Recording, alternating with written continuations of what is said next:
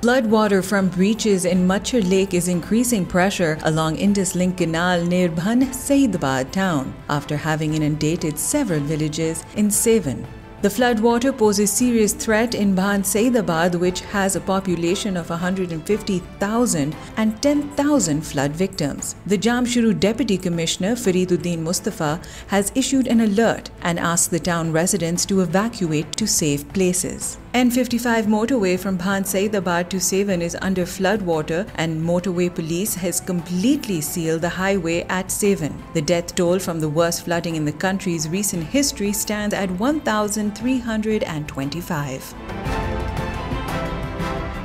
World Bank has announced to support Pakistan in dealing with massive devastation caused by the flooding by reprogramming its existing activities and future programs. The bank would repurpose $300 million to help flood victims and support flood relief.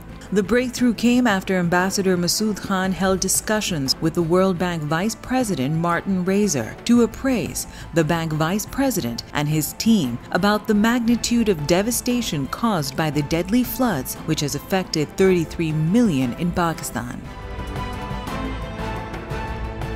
PTI chairman and former Prime Minister Imran Khan on Wednesday claimed that a conspiracy has been hatched to topple the PTI government in Punjab. Addressing a rally in Chishtiya, he said that PTI's Punjab lawmakers were being offered bribes worth millions of rupees. Imran implied that the Punjab government would be toppled via a no-trust vote. Elaborating on his claim further, the PTI chief stated that the conspiracy was being hatched to bring PMLN Supremo Nawaz Sharif back to the country.